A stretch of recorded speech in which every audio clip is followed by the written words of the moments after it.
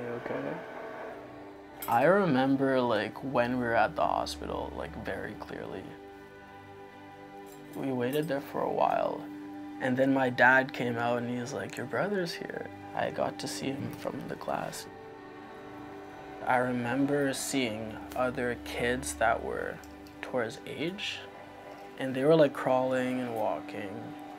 And I was like, so when is Tora gonna start walking and talking? They're like, probably you won't be able to walk and talk.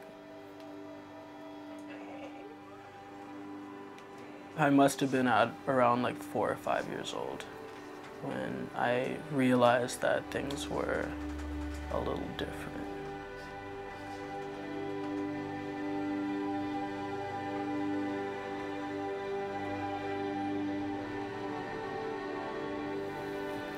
And down we go.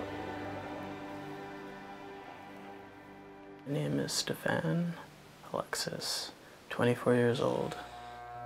This is a team effort. There we go. It tickles. I'm a young caregiver. I take care of my younger sibling, Torence. He's 21 years old and he has cerebral palsy. He's not verbal. He doesn't really have any balance. He's completely dependent. You wanna go to bed? You wanna go to bed? It's not an easy job. He needs you for everything. So you have to be taking care of him 24/7.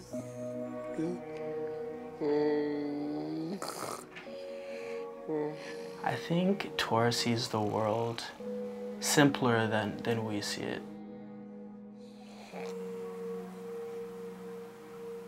So I feel like he appreciates the things that we take for granted.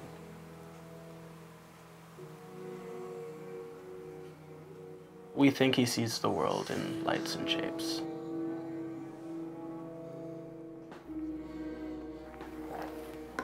Okay, buddy. A year ago when Tor turned 21, he graduated from high school and all the services stopped.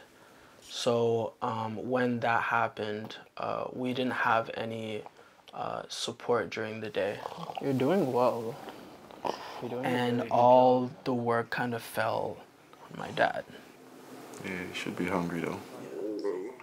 So that's when I was like, okay, I have to help. Mom's working full time, has her hands full, taking care of the house too, so I'm here. Even though I wasn't like feeling great, you make sacrifices for your family.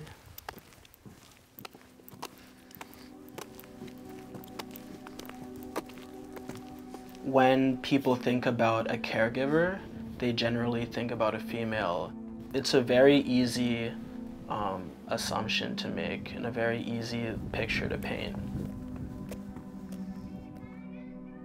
Watching my dad taking care of Tor has impacted me in a pretty significant way because he's shown me the other side of masculinity.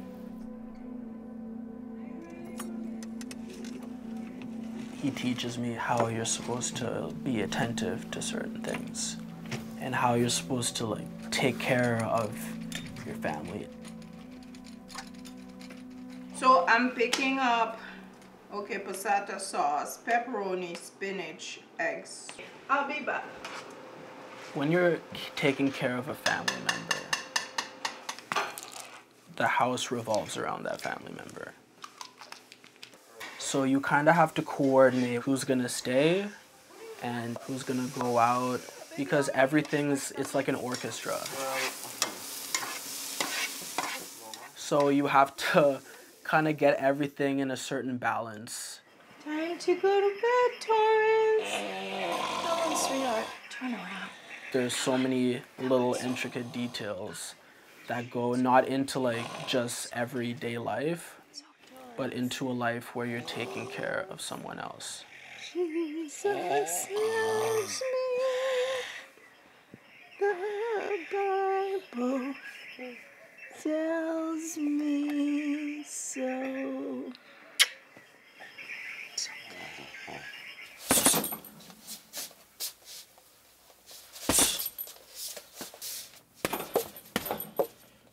love Tora to death. We love him unconditionally. We would do anything for him, of course, but any kind of long, continuous strain has an impact on you mentally. My friends are aiming towards like their career and they're chasing like their dreams and all that.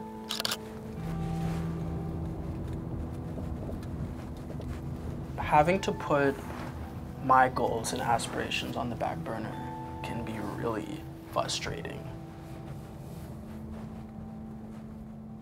I can't do this forever.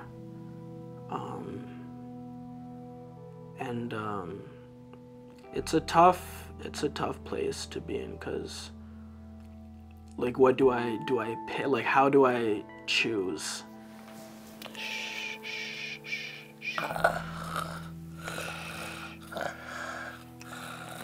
What will happen like if I'm not there to kind of relieve the pressure?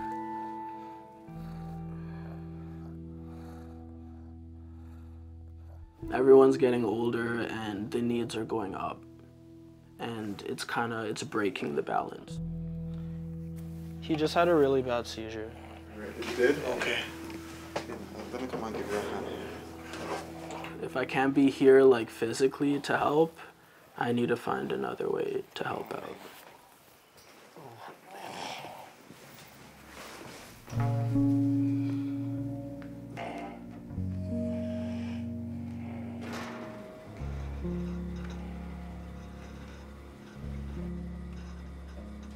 It's easy ignoring these people because there's no voice. Because the people that have the voice are too tired to like raise their voices.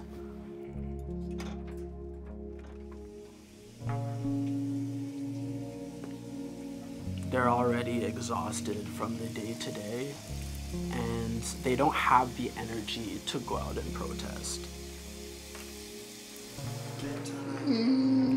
Yes. And try and like fight the government and like lobby and do all this crazy stuff, because like the day-to-day never really stops. You don't have the energy because you're just trying to make it day-to-day.